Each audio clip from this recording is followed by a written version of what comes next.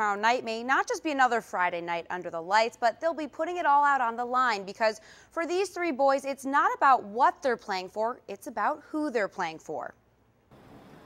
Hayden Athey is wearing pink for his mom. I never thought that she was going to die. She lost the battle to lung cancer in February. Now that she's gone, it's just giving me more meaning. Like, I want her to look down on me and say, I'm proud of you. Last season was the last time she ever saw her son play. Every game, every single game, she was always over there cheering for me, screaming her head off. Everybody could hear her.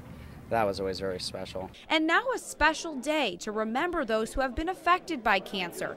St. Teresa's Real Men Wear Pink football game. This is the game I probably always played my hardest because my mom fought so hard to get through her situation. Chris Isom wears pink for his mom who beat breast cancer. Colton Kramer wears pink for his aunt who also beat breast cancer, and his dad who died from cancer his first day of high school. I miss him a lot. The three boys have used football to get them through the hard times. It just frees your mind, and what you're thinking about is like the next down, you know, who you're going to block, who you're going to tackle, that kind of stuff, so it really does help. It's an unbreakable brotherhood, much needed when families have been broken by a disease. Whenever I do get in the game, you'll definitely see me going 110%. It's a game against cancer that the players will fight to win for loved ones.